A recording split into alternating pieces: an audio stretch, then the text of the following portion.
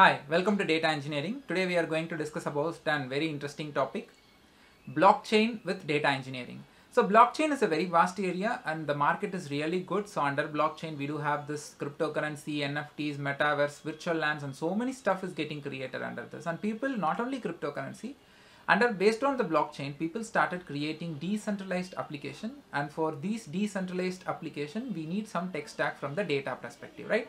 And data engineering has started giving the contribution towards that area. And today I'm going to show you some top 7 databases, blockchain based databases, which a data engineer should know. And this is something like it is kind of related to data engineering, because when it comes to databases, like we do have NoSQL and RDBMS, which is coming under the data engineering space, and we are going to discuss about that. And I'm going to show you the top 7 blockchain based databases which a data engineer should know. Come, let's get into it. Okay, so let's get into the top 7 databases, blockchain-based databases. The very first DB which I'm going to introduce is BigChain database. So BigchainDB is a blockchain-based database powered by MongoDB. That's a point to note for data engineers, because we are familiar with MongoDB, which is a NoSQL databases, right? So this MongoDB that enables you to add decentralized and blockchain technology to your application. So that is why like BigchainDB has been powered by MongoDB.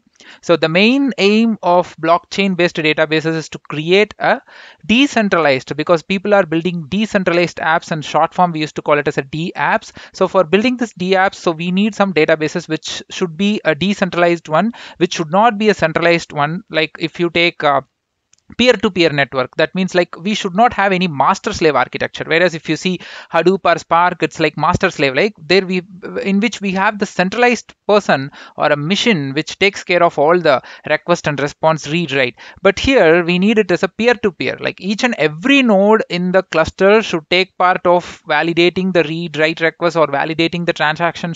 Every node should share the heartbeats, and they should have the copy of the data, that means the transaction or whatever the data is all about. So it's all about the 7 DBs. What I'm going to explain is like it has to be, and it is suitable for the decentralization, and none of these databases are like centralized. They are all are decentralized one. So yeah, let's get back into this BigchainDB. So the records stored in BigchainDB are tamper proof, and the records are immutable, meaning that once a record is verified and stored in the database, it can never be altered or changed. That's a main aim and idea of blockchain for all the transactions that we do, right? So the next point, the database is decentralized in a peer-to-peer network. There is no single point of command. So which means like there is no single point of communication, and there is no single point of failure. When there is no single point of communication, there is no single point of failure. Like if you take Hadoop, like if the name node goes down, then we have to go for the passive name node, right? And even in the Spark, when the actual master goes down, we have to go for the passive master. So somehow there is a single point of failure.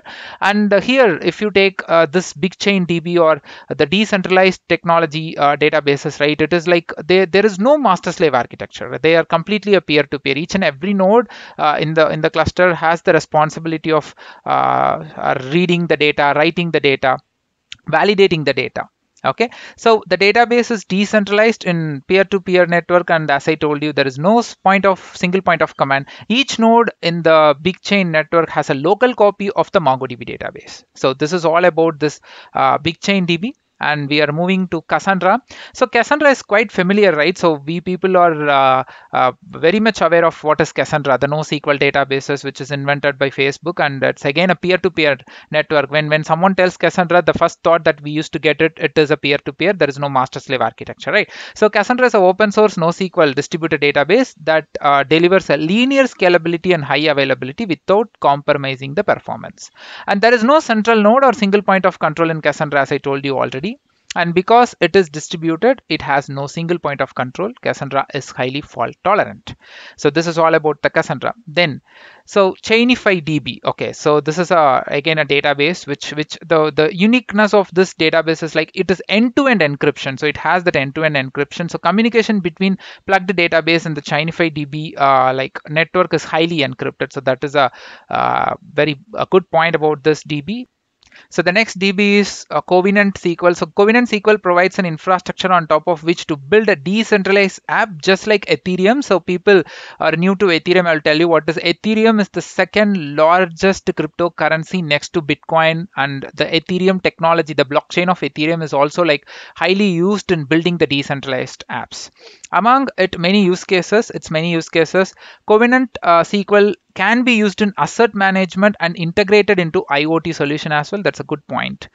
And the next DB, fifth one, Modex BCDB. Okay, so here the Modex BCDB, it has the uniqueness here is multiple database support it has. So that means Modex BCDB supports multiple databases. A node can use MongoDB while another node can use MySQL. So Modex BCDB can seamlessly work and sync data with them without any configuration, any porting to a supported databases. There is no configuration changes required.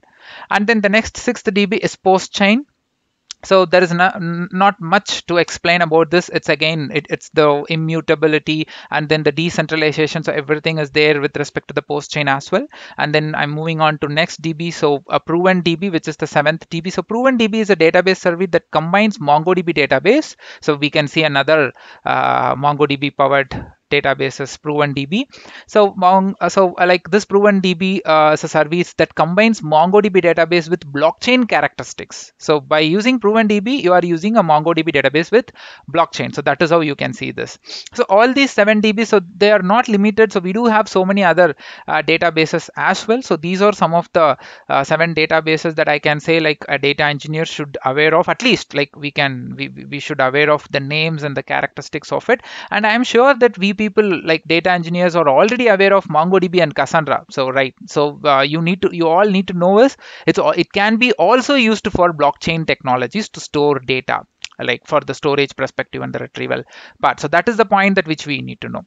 And with this, what I'm trying to or conclude to say, data engineering is always an evergreen. So whenever there is a new tech stack that comes, it requires the support of data engineering through any mode. Not only I'm talking about big data, I'm talking about data engineering, which involves all the data related technology. So there is like, it's like never end. So data engineering and data science is never end, because we do have a lot of tech stack that comes into market and then it fade out, but data engineering and data science will never fade out. So we are giving support for all the new technologies. Like if you take blockchain, under blockchain we do have this metaverse, NFTs, and then cryptocurrencies and so many other stuff. So we are giving support for those products to get into market. We are helping them, right? So thanks for watching. If you really like this video, please do subscribe channel and forward this to your friends and colleagues. So we do have a lot of tech videos, and if you want to see the complete big data videos, right, so I have given the playlist link in the description box of this video. You can have a look on it. Thanks for watching.